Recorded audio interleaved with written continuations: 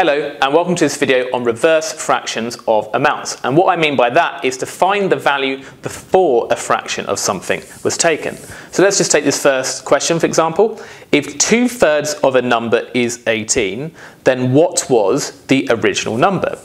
So we know that 2/3 of the number is 18 and we want to find what the original number is. Now if we try to do this pictorially, we've got something which was split into 2/3 and 2/3 of it, i.e. these two slices here, was 18. So it means we could have, like, say, 9 dots here, and we could have had 9 things here.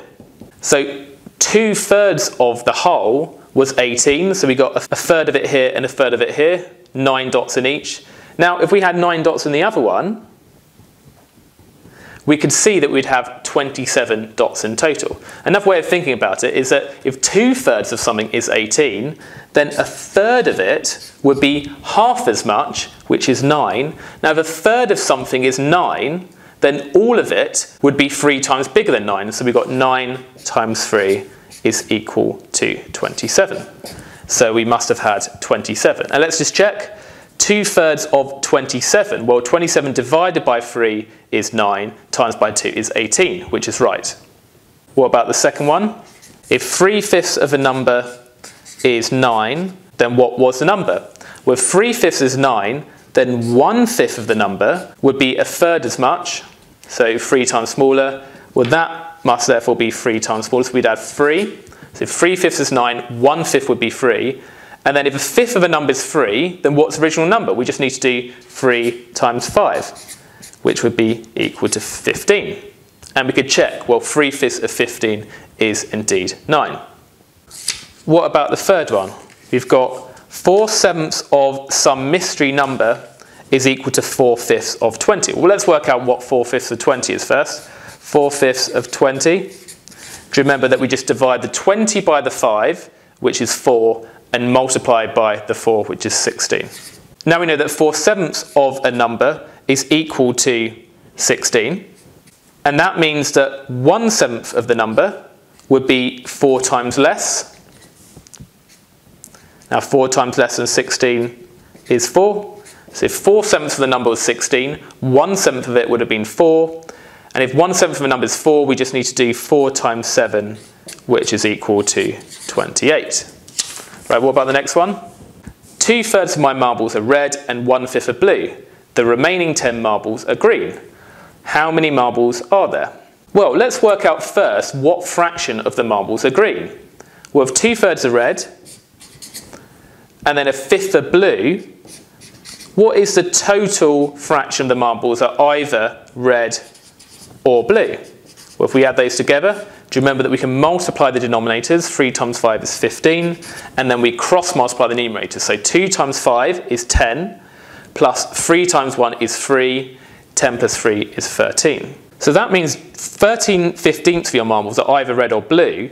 That means the number of marbles that must have been green is the remaining 2/15. So if we subtract that from 1, we know that 2/15 of the marbles are green. So then we know that 2/5 of the marbles is 10 marbles because we had 10 green marbles. Therefore 1/15 is half as much, which is 5. And then if 1/15 of your marbles is 5, then the total marbles would be 5 times 15, which is 75 marbles. What about the fifth one? And then I've got a killer question after. A t-shirt is reduced by 1/5 to £12. What was the original cost? Well, if something was reduced by 1/5 of its value, it's now at 4/5 of its value. So that means 4/5 of the cost was the sale price of £12.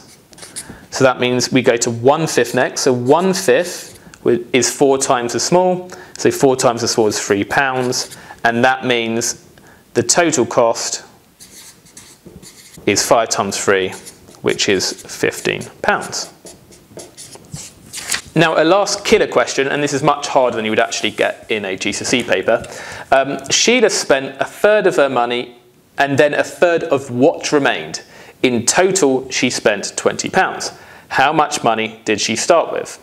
Well, let's think what fraction of her money she spent, because we're told how much money she spent, so we need to find what fraction of that money she spent. Now, she initially spent a third of her money, so that's initial expenditure, but then she spent a third of what remained. Now, what fraction of her money remained? Well, she spent a third of it, so 2/3 of her money remains, and she's spending a third of that 2/3. So she's spending a third of the 2/3. So in total, she initially spends a third of her money, and then a third of the 2/3 that remains. Now, do you remember if you see the word of, you can replace that with times? So that's a third multiplied by 2/3. And then we get a third plus, well, third times 2/3, 1 times 2 is 2, 3 times 3 is 9. So we got a third plus 2/9, well, that's 3/9 plus 2/9 is 5/9 in total. So 5/9 of her money was spent. But you're told that 5/9 was £20. So 5/9 of her money was £20.